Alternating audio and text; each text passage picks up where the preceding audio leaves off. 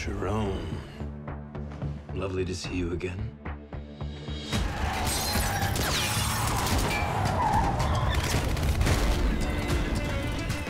The Continental that we meet at the beginning is probably one of the worst Continentals in the world. It's decrepit, it's corrupt, it's messy. Cormac, who's running it, is amoral and vindictive. Shoot Mr. Avery for me. Sir, the rules. Oh, yeah, the rules, yeah. Gentlemen? We fell in love with this idea where it was set in the 70s because it felt like it was a way to expand the world, but not step on what we had in the movies. The big ask from the producers, Basil Iwanek and Erica Lee, is we want to know more about the inner workings of this hotel. What we learn in the Continental is how Winston and his personality, how does he build this hotel and his image? You know, usually when a bunch of guys in masks drug me and throw me in the back of a truck and fly me over the Atlantic, they at least offer me a cup of coffee. Yeah, of course. Sharon, being the man. Just like in the films, the hotels mirrored Winston's soul. Rules. Without them, we live with the animals. We wanted the Continental to mirror beginnings of Winston and who he was. I don't think fans should miss this for a second because they are going to see things that were there that now they know the history of. Watching the character of Winston being brought into the underbelly of this crime family from London is really fascinating. My God. This is the love of my life. You protect her with your life, or don't come back. You got my word.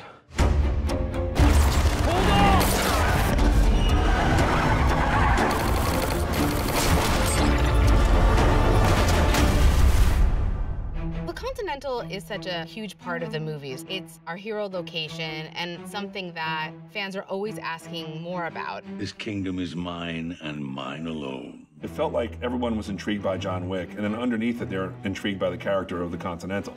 When we started thinking about the prequel, we went back to watch the films and we realized, man, we're not giving the audience anything. It just almost like assumed fact that they would know why this hotel was here and the history behind it. A lot of the elements of the Continental from the series are elements that we had in the films, just weren't really addressed. John Wick, excommunicado. Hi.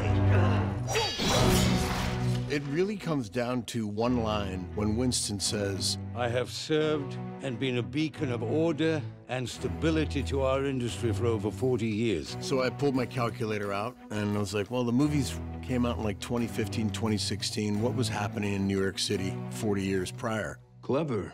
And landed right on this article about Fear City and the peril that the city was in. The bankruptcy, the violence, the Bronx burning. Winston, run!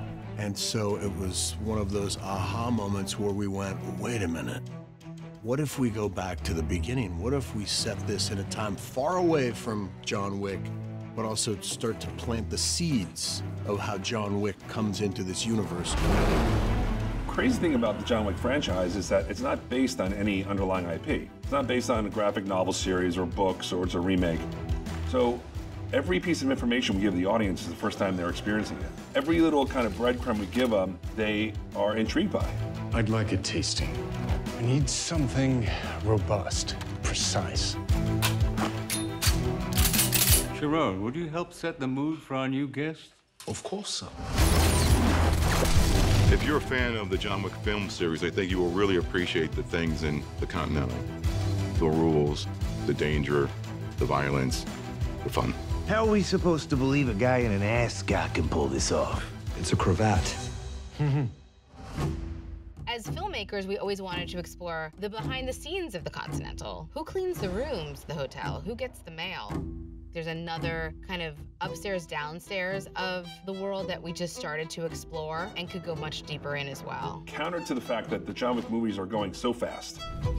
In some ways, the first 3 films only take place in like a 2-week radius, so we don't have time to slow down and talk about the mythology. And so in some of these other pieces of content we're doing, including the series and the spin-off, we're going to spend more time trying to dig deeper and answer some of the questions that the audience has, because we've kind of just threw out a lot of the mythology and people are intrigued by it, but we have to go deeper. Bigger than goons or bookies or broken fingers. They control everything. They have eyes and ears everywhere. They make people disappear. You thought you could outsmart the high table. How foolish of you. Albert and our showrunners were incredibly respectful of the franchise. Tell me what you need. Love. Can you dig it? You know, living up to fan expectations. So that's a pressure and challenge. But then you have to create a new world. What seeds have we planted in the films that we can kind of go backwards and exploit? Red light active.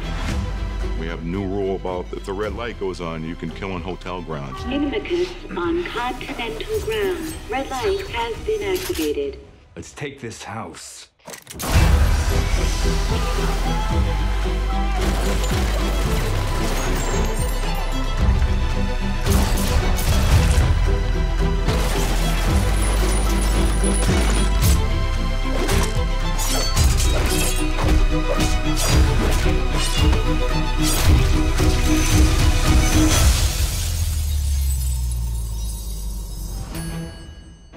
The expansion of the hotel itself was something that was kind of a process because it's an odd-shaped building, right? It's a triangle that doesn't look very big, but you have to make it feel ominous. And that's what's interesting about the Continental. When you watch the movies and when you watch our series, all of that stuff really fits in that building. Are there these really big rooms? That's kind of the mystical quality of the Continental. Whoa, whoa, whoa. Is this how you get to the gift shop? We see the whole schematic, the early designs, like where the pivotal points are, how the rooms are laid out. We learn the DNA of the hotel, which is really fun and nothing that we've ever explored in the movies before. There's everything in that building. Who knows what else he's got in there now? We never went about it as like, okay, let's just do all these different rules. More so, let's experience the Continental through a young Winston. We had to have Winston and Sharon and really build their relationship because that helps tell the story of the Continental Hotel. 13th floor, that's bad luck, right? I'm not superstitious. We do want to leave the audience wanting more. We do want them to be asking more questions. And so I think it's just more of kind of letting the rope out slowly.